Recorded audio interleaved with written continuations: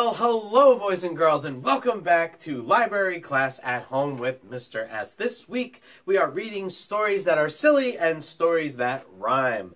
Today I have How Do You Hug a Porcupine?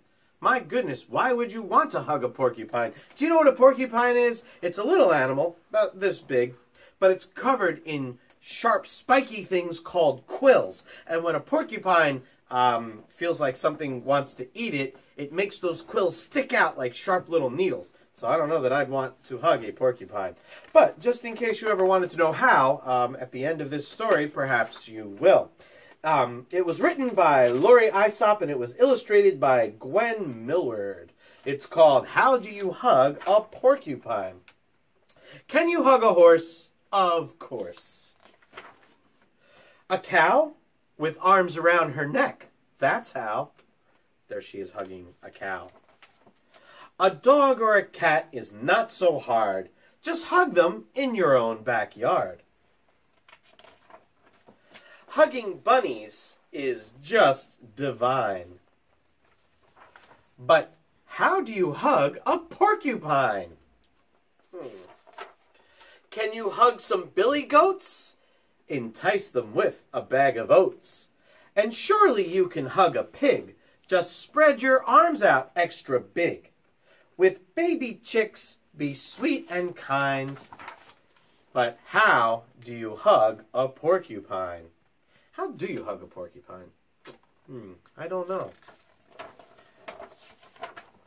This prickly fellow won't be easy. My stomach's feeling kind of queasy. He wears a coat of thorny quills. To hug one will take some skills.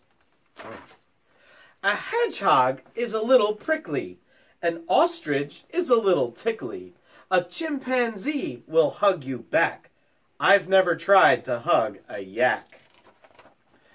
A giraffe requires quite a climb. But how do you hug a porcupine? An elephant, please hug his trunk. And I wouldn't want to hug a skunk. A kangaroo, just hop this way. Don't let the dolphins slip away.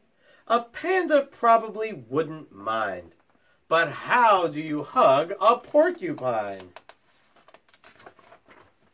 You must go slowly, never hurry. Porcupines aren't soft or furry. His quills defend him from his foes. But I'm his friend, he surely knows. At last, hooray, it's finally time.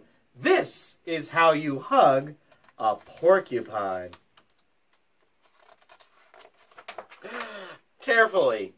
do you get it? Carefully? Because they're covered in... forget it. So that was my story for the day. It was, how do you hug a porcupine? What's your favorite animal to hug? In my lifetime, let's see, I've hugged dogs and cats and hedgehogs and rabbits and mice. And I hugged a squirrel once, but I don't really like to talk about it. You tell me, if you could hug any kind of animal, what kind of animal would you hug? Leave me a comment on my Google Classroom page, and don't forget to click the Turned In button so that I know you've seen this story. And you know what? It's the end of the week. We made it to Friday. How exciting. I hope you guys have a great and safe weekend. If the weather's nice, maybe go outside a little bit and take in the air. But don't forget to social distance yourself from other people. Remember, we have to stay away from people at least 6 feet. That way we're safe during this time, this crazy pandemic we live in. I hope everybody's remembering to wash your hands.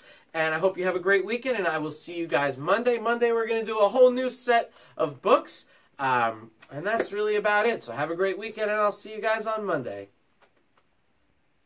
Spaghetti. Porcupine eating a carrot. Porcupine eating a carrot. A lady hands him a carrot, and then he's all a num-a-num-num-num. Porcupine loves a carrot. Climbs a fence to get to the carrot. A guy is watching him eat a carrot, and then he's all a num-a-num-num-num-num. Yeah, this is for real, people. When I first saw you eating that carrot, I knew you were no ordinary porcupine. And then he's all a num-a-num-num-num.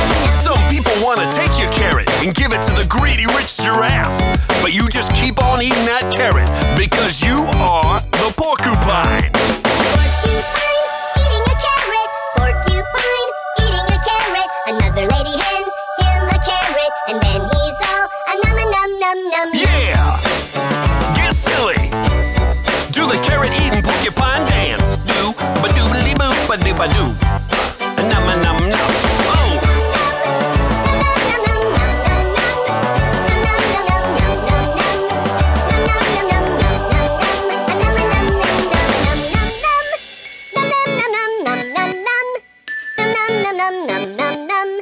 Num num num num num num num. A num num num.